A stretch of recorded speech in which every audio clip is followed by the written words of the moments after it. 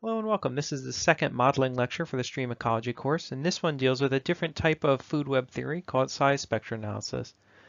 Now, I'll talk about this later, but actually originally I had planned to do quite a bit of work on this with you, the students in the class, actually going out and collecting materials from streams this summer, but unfortunately won't be able to do that. But size spectra analysis is a relatively simple way to view the world and try to understand how food webs are operating within it. Size spectra is founded on a few basic principles, one of which is that big things eat little things in aquatic systems. And this is generally the case, albeit that in terrestrial systems this can be a little bit wonky, especially with organisms that can cut, break, and eat their food in part, like humans, for instance, that can eat much larger animals than themselves. But in any case, in the aquatic systems, it's very, very common that large animals can eat little animals and that we don't see small animals eating very, very large animals. Okay, and this results in a biological phenomenon called gape limitation, which is that organisms can feed only as large as the mouth can open because they're not going to pull and rip pieces. They're going to tend to consume the whole thing all at once.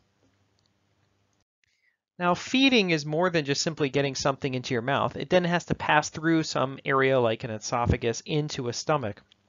And the actual size of the organism's head is going to limit how large a prey item can fit down the entire esophagus, right? You can't have a prey item that's so large that you can't get it down your throat. And you can see that animals have been choking to death as a result of that on food items for a long time. Here's a picture of a pike that tried to feed on a bass and ended up choking. It couldn't actually get the bass down. Here's a picture of a dolphin, right? This isn't just all the stupid fish, it's also dolphins that try to eat an octopus, and the octopus tried to crawl back out and got stuck in the throat, and then the dolphin eventually choked to death. And at the bottom, just to convince you that this is not some sort of novel thing which has just recently appeared, here's a fossilized fish with another fossilized fish in its mouth that died while it was choking on another fish. So clearly, this pattern has been a long and continuous process. And that means that size is going to be directly related to the size of the organism that is being consumed. So the size of the predator is going to be very strongly correlated with the size of the largest prey item it can consume. And so not only does big eat small, but it's predictable how big an organism is that's on the diet of that predator. So those two things together are going to be very, very useful. As soon as we start to talk about predictability, then we can start to deal with things in a mathematical universe. And a lot of organisms take advantage of this. So for instance, here's a sunfish. If we were out in the field, you would have seen a lot of these. But what you can see is that this is the maximum depth is right here on the sunfish. Okay, and there has evolved a bony extension at exactly that point, which expands the maximum depth, so it becomes much more difficult for predators to eat. So it shrinks the number of predators which can feed on it. This bone here, a spine, and this spine here can be locked in an upright position, and that substantially increases, you can see that, the total depth of that fish. In fact, it's just off the screen. And that means that if you're a predator, yes, it may look like you can eat this fish until you try to get it in your mouth, and then it erects those bony spurs. And it costs very little to make bone relative to making a huge big body. And so these animals have evolved this system to help protect them, right? So that system is a long-standing and continuous pressure in these environments. Another feature that size spectra is built upon is the foundation that there's a loss of energy or material as you move up through the system. And that's because of the second law of thermodynamics, which I already mentioned in the prior lecture, but which I'm going to show you in this lecture. But first, let me just show you what that eventually makes. So it makes something like this trophic pyramid in a very simple world, right? It takes a lot of algae to make some amount of herbivore, and that amount of herbivore can be converted into predators, and if that amount of predator can only be converted into a very, very small amount of top level predator. And the general rule is that it's about 10% of the material at the bottom can be converted into material on the next trophic level. And so that means, as you can see here, that if you were to go up one more level, right, you could only make 0.1 pounds of organisms that were feeding off of sharks. And that means that you're going to have a limitation on how large these systems can be, or how deep these, I should say, these trophic levels can go, because at some point, even if you had all of the algae in the world, right, that you could feed to some organisms, you would still not be able to make enough organisms that say whatever that trophic level was, that there would be two of them or just a few of them in the environment to reproduce. And this is built on the fact that there's a second law of thermodynamics. And in the second law of thermodynamics, it states that there's in all energy exchanges, no energy enters or leaves the system, and the potential energy of the state will always be less than that of the initial state, which is a long way of saying that all processes require a loss of energy to move forward. So if you are using, let's say, your car engine and you're burning gas, you create heat as a byproduct of that. You can't simply take the energy out of the gas and get a one-to-one conversion for distance. You lose some of that as heat. And this is true in all processes, right? So the process of making a fish body from eating another animal relies on exactly the same process that your car relies on to burn fuel and move it forward. And if your car is generating heat, then the animal body will also generate heat. Now, animals are far more efficient than your car, but they simply cannot be 100% efficient. It's impossible in this universe based on the second law. So you can make a system like this, right? There can be a ton of light energy that comes in, but some of it has to be lost, and often a huge amount of it is lost. And then there's a small amount that's converted into a primary producer. And the smaller amount of that primary producer can be converted into a primary consumer, and so forth and so on up the food chain.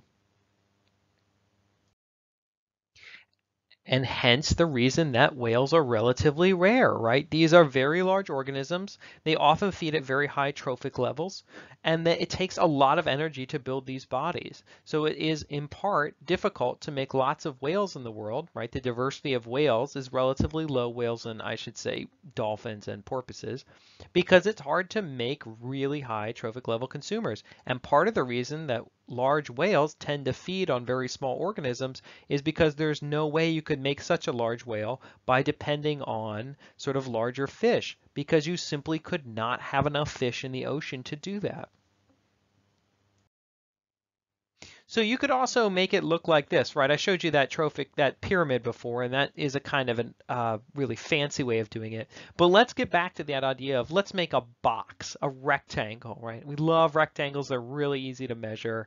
You multiply the X and the Y, and you get the area inside of it. Really nice stuff. Love that. And let's imagine that we take the mass of the material that is in these groups. So you can see here I've stacked them up at about 10% intervals. So if we start with 100 down here, this one is 10, this one is 1, and then this one up here is 0.1. Okay, whatever units I'm using. But you're going to have this 10% loss, a very simple system here, and I've only gone up to some tertiary consumer.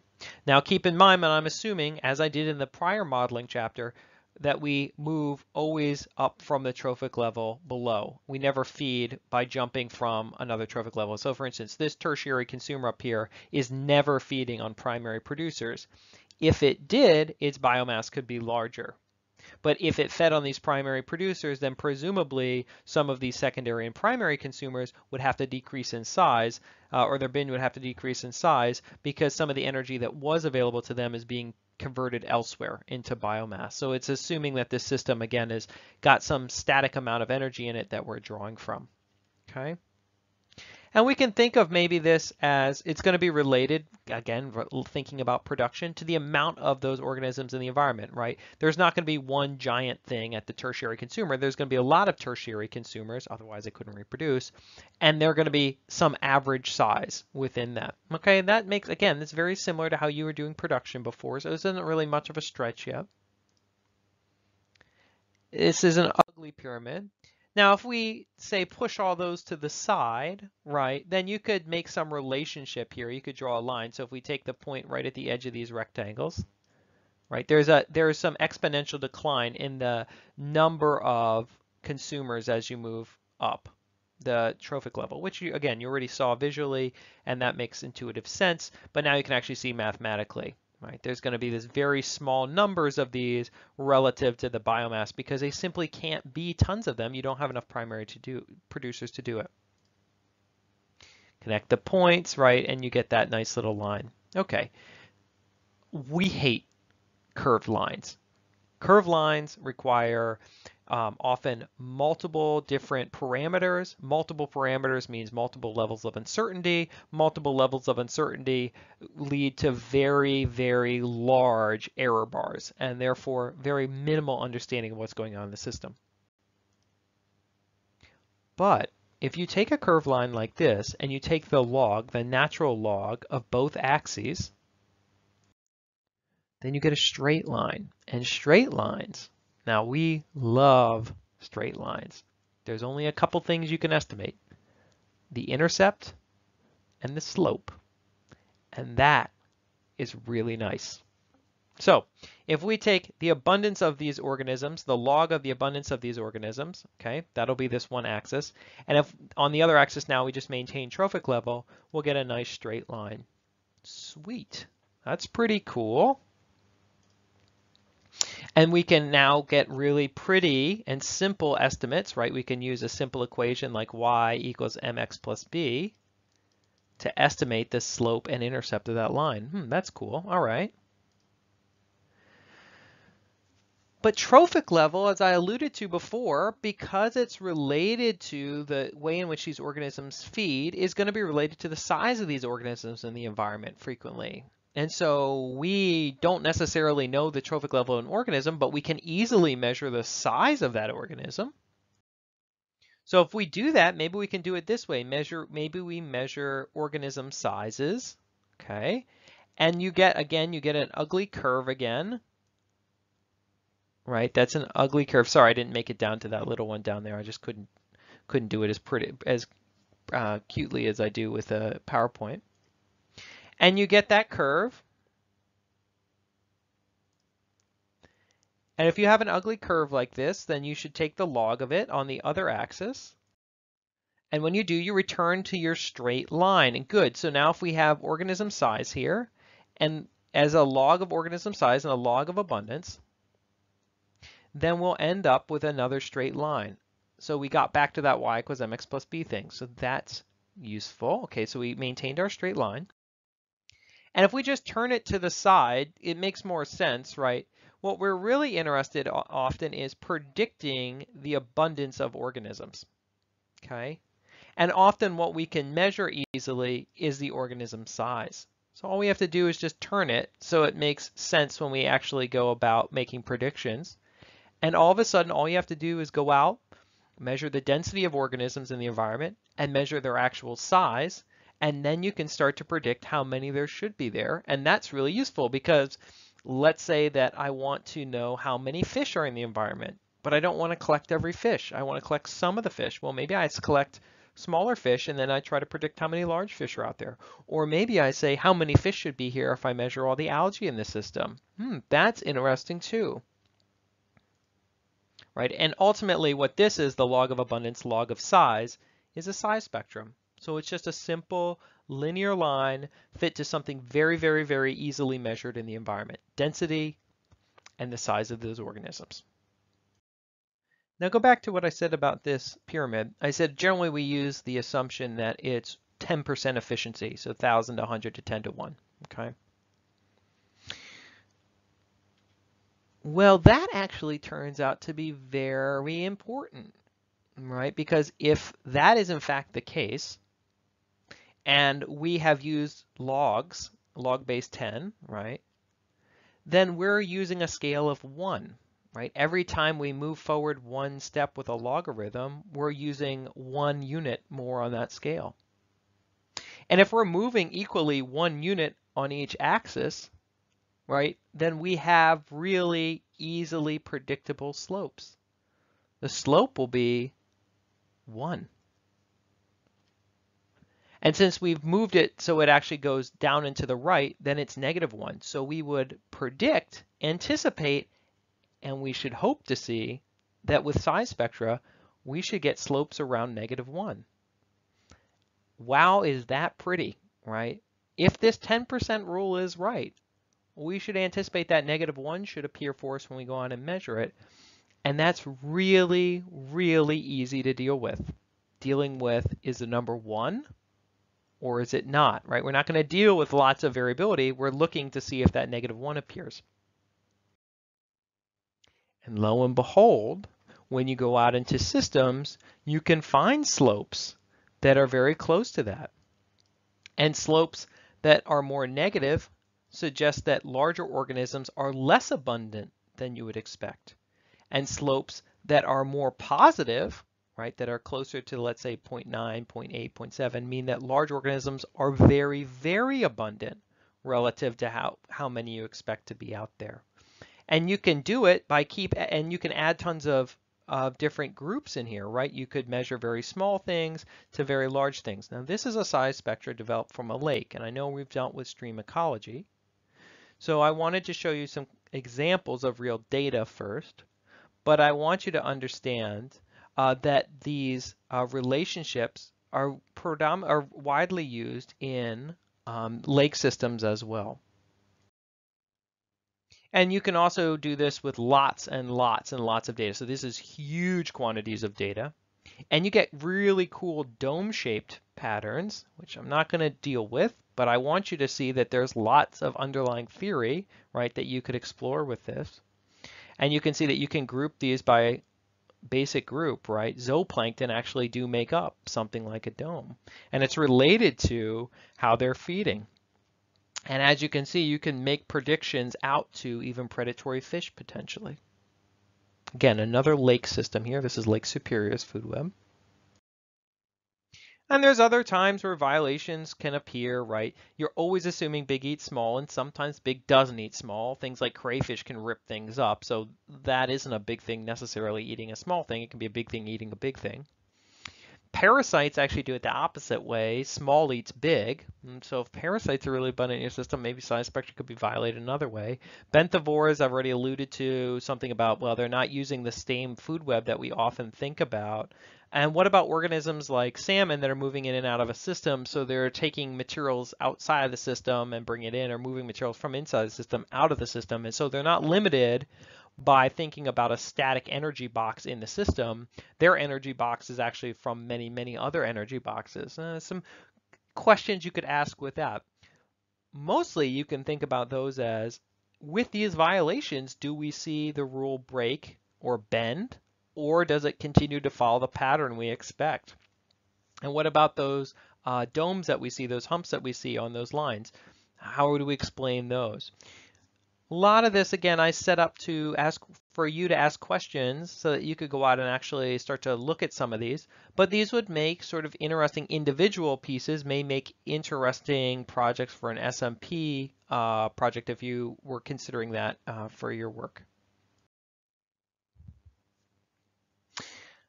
But size spectra, okay, so there's always exceptions. Does it actually work? Well, remember, if we assume that, okay, size spectra isn't going to work, we're going to give up on it.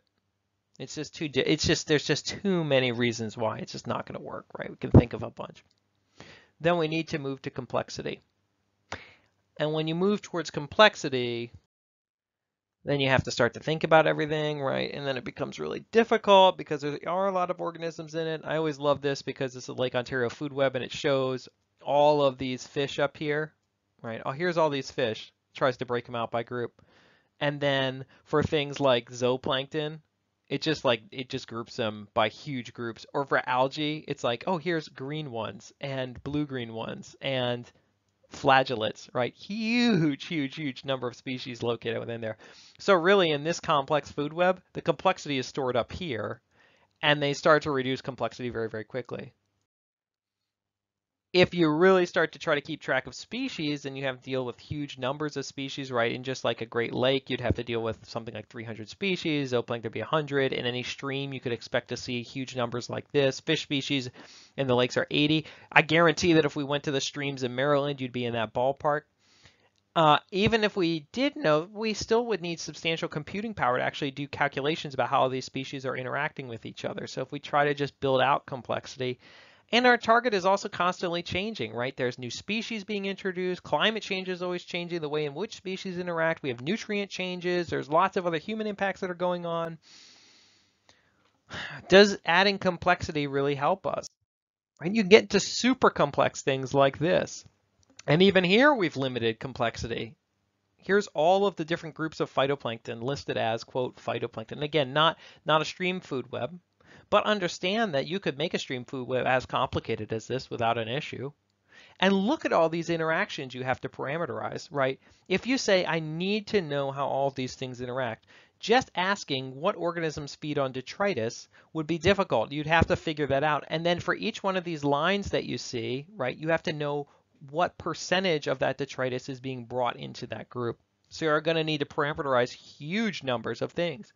And the odds of you parameterizing all that in a single season or year, well, if you didn't get it in that year, is next year's as good as this year? Is it telling you the same thing? Are you going to have to rely on other people's studies? Right, so there are all sorts of questions. So complexity does not necessarily just get us away from some of these issues. So while size spectra may have some weaknesses, and it does, it makes some assumptions that are clearly violated. We have to decide how badly violated those assumptions are. So badly we can't use it. So badly it can provide us just a general guide. Not very much, so we could use it pretty well to predict things, right? Where are we on that scale? And that is a question we could certainly look at. So sometimes a simpler option can be better, the sort of the magic bullet approach, even if it's not perfect, right? So it is difficult to parameterize huge models. So maybe the size spectra is a better solution. And you're really only dealing with two things, and you know that even people that are relatively untrained can collect these easily. So you can get lots of data over long time periods. So you can compare seasons for long periods of time. And that is very cool. You don't have to do really high level stuff. You don't need the species. And that's great because we don't want to deal with species when we deal with aquatic macroinvertebrates. We don't have to worry about the condition of the organisms. We don't have to worry about how old they are. We don't have to worry about any of that stuff. We can just ask really simple questions. And as I've already alluded to, producing linear relationships, I love linear relationships. And one of the most annoying things about size spectra is that frequently it's referred to as abundant size spectra. That does not lend itself to acronyms particularly well. So has this been done in streams? And the answer is yes, but mostly no. And few studies have actually looked at size spectra in streams. So this is really an interesting place for scientists to spend time studying. And there's lots of opportunity for it. So one of the reasons I was really excited to potentially do it this summer was because there was a lot of potential researchers could be generated very quickly, which we have not yet examined and which we could ask about. The picture on the left here, I should say the figure on the left here is from this paper, and it just shows you some size spectra in different streams, that's what the different dots are, in different months, right? And it asks, does the slope change between different months? So you can see that listed on here.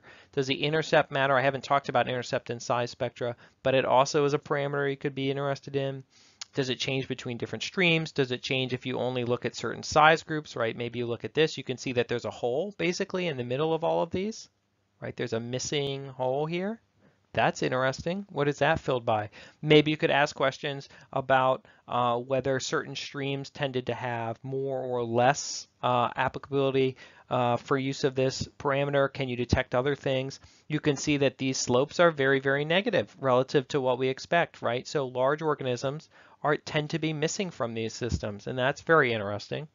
We have way more small organisms than large organisms based on these slopes. So we don't necessarily produce the -1 relationship we anticipate. That's very cool. And I want to encourage you that if any of this is interesting to you and you're thinking about this, think about this as an undergraduate research project. It would be very easy to go into a couple of streams and spend some time doing nothing but getting densities of organisms and their size and asking, do they meet that expectation of -1? And if they don't, why might that not be the case? Very, very cool, very, very cutting edge science, which needs to be done. Streams are right there. This tool needs to be used in streams so we can know better about whether it's useful there or not. And widely used in marine and to a degree in lake systems. All right, and now that wraps up 2 modeling lectures. And we're going to move on to the river continuum concept. And the river continuum concept is going to take a lot of these ideas about how organisms interact with each other and how the environment changes those organisms and how the organisms change the environment and bring them all together simultaneously.